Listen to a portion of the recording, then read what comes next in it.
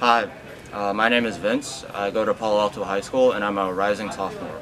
And this is my starter project, the Arduino project, where I made it so that when you push this push button, the LED right here lights up and you can see it very faintly. And yeah, I really enjoyed this project because I've never worked with Arduinos or even circuits before, so it was really interesting to learn about wiring and grounding and voltage and all that. But that was also, since I've never worked with them before, it was pretty challenging, especially initially to like grasp just the flow and how to get it to work properly.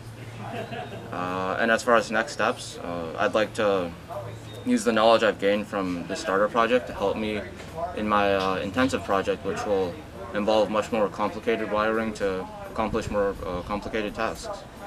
Yeah.